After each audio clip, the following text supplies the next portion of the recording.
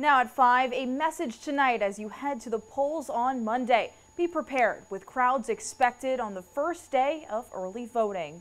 ABC 27's Jada Williams is live at the Supervisor of Elections office tonight. And Jada, one thing that's important to note, there are just 10 places where people can go vote. That's right, Veronica. Earlier today, the Leon County Supervisor of Elections office released the locations for all of those polling sites. Now, the reason they want people to vote early is so that come November 3rd, those election results can come in more quickly. I just decided it's my job, my civic duty to vote, so I did everything in my power to make sure I could.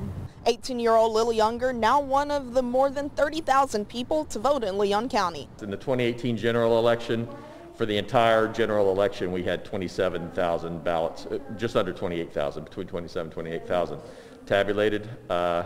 We've already exceeded that number, and we still have 2 weeks of early voting to go. It's that response that has the Supervisor of Elections asking people to vote early. Absentee ballots can now be mailed in or dropped into a drop box. Starting Monday, 10 early voting sites will open, with Leon County deputies on standby for security and to help ease traffic. We're there to make sure that traffic is conducted in a normal manner during the whole day, because, you know, polling starts early in the morning and ends late at evening. So we're going through 3 rush hours there. So we're just there to maintain a lot of the traffic issues and also just for general security. For some, they still plan to mail in their ballot.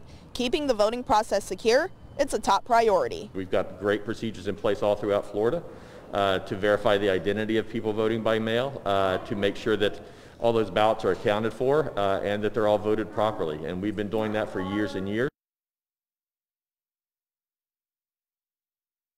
Early voting in Florida opens up on Monday and it goes until Sunday, November the 1st. Now, for a full, complete list of all of those polling sites, you can find them on our website right now. That's WTXL.tv. Reporting live from the Leon County Supervisor of Elections office, Jada Williams, ABC 27. Thank you, Jada.